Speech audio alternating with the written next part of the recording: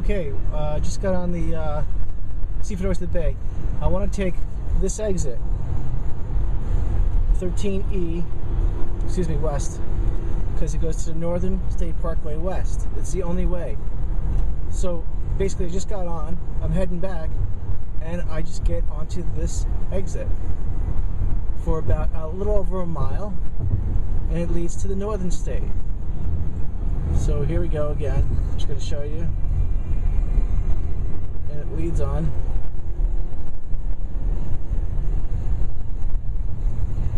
To the LIE, which it's only for about a mile, mile and a half, whatever it is. You have to, there's two exits here, so see, you have to get over it, which used to be, ooh, not that good.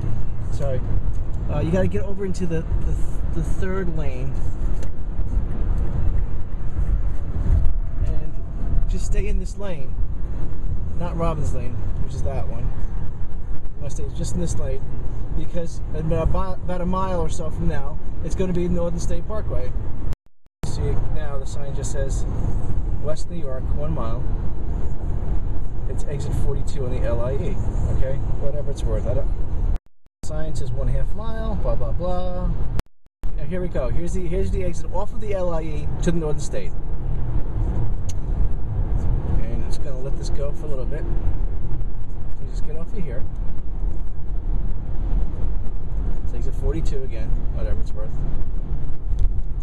And you just follow this, and it comes out to, which is approximately the halfway point home anyway, to 106, 107. And just to keep going so you see, this is the Northern State Parkway. Pretty smooth usually, except for this juncture, because everybody kind of gets off for 106, 107 and gets on as well. And that's kind of it. It opens up later on to, after the Wantor Expressway, to 3 lanes, and then it opens up to 5 lanes because of the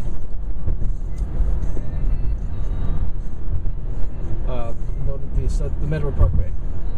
So this, just keep, you stay on this, and you want to get off at the Meadowbrook Parkway, 4 miles from here, Meadowbrook. Now here comes the Wantor Parkway, in which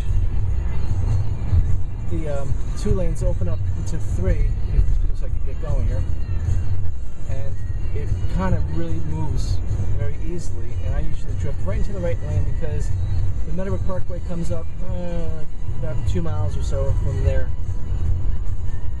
But where that car is over there, that's where I want to kind of get into the right lane, which I will right now. And I just stay here. That's it. George Beach, half a mile. The sign says Glen Cove Road north to 25 next right, but you get off of this for Meadowbrook Parkway south. You don't go Glen Cove Road. You just go south. So it's the same exit at this juncture, but yet further down it splits. One heading north to Glen Cove Road, and one heading south on the left for Jones Beach, and or Old Country Road, of course.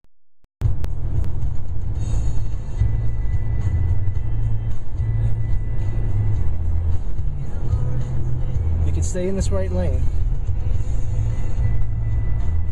See the signs up ahead. It says Jones Beach and Glen Cove Road. Glen Cove goes to the right. We just follow this to the left. Jones Beach. See? Very simple. And then you have plenty of time to get to your right lane. Even if you don't get onto your right lane, you can get off the Roosevelt Field exit or the Stewart Avenue exit. But look, see that? I'm going to kind of go in front of this guy, I guess.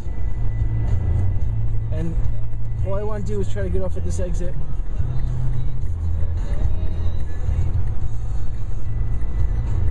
Which it's very easy. You have to get used to it. It's Old Country Road exit, and okay, and here we are, basically coming to Old Country Road exit. Here it is. And if you miss it, if you can't get over it, go down to the next one. So it's so easy. And I know I sound like a broken record, but here you have your own lane to make a right-hand turn, which people don't really quite get. You could just automatically make a right-hand turn right there after you stop. But people look because they're probably going across a field or whatever, blah blah blah blah. But if you ever get to this point, just make a quick right turn and then you can drift over to the left. It's so easy, but people just don't seem to catch on here. Stay in lane. That means so you got your own lane right here. Go ahead, you can make it. There you go. Good going. Just like I did. That's it.